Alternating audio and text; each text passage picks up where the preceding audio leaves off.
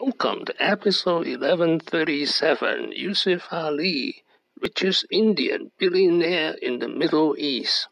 This is an outline of episode 1137. Not even thought about supermarkets.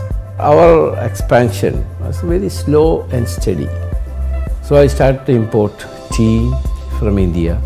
And some different parts of the world I started to import small products and start to distribute the big supermarket, big wholesalers, plus some catering companies. We made to big supermarkets. Then supermarket and department stores. Then big department stores and big supermarkets. Then now shopping mall and hypermarkets. That is step by step. So we expanded not in a very fast time. We expanded since now 43 years I am here. Our expansion is very slow, steady.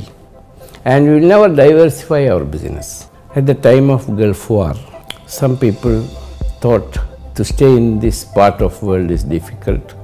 So I decided to start the biggest hypermarket at that time. Because I know under the dynamic leadership of His Highness Sheikh Zayed bin Sultan, this country will prosper.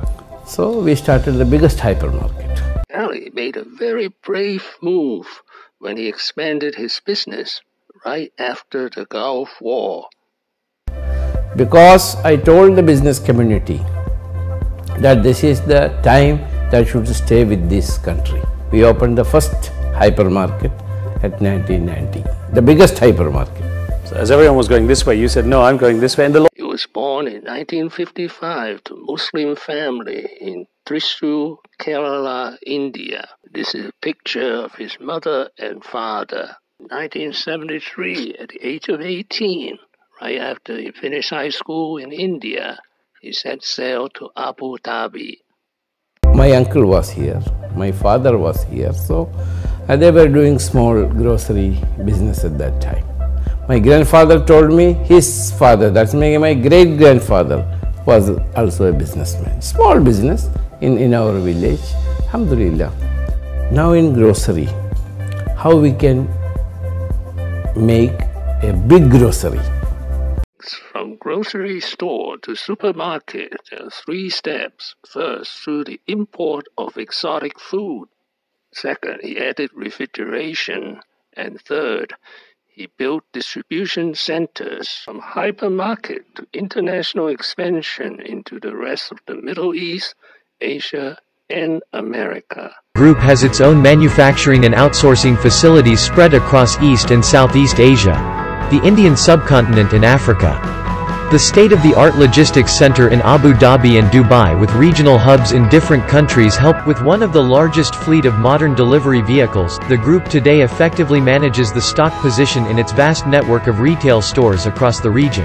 Charity is free education. كانت واحدة من الأشياء اللي فعلا يشكر عليها يوسف علي.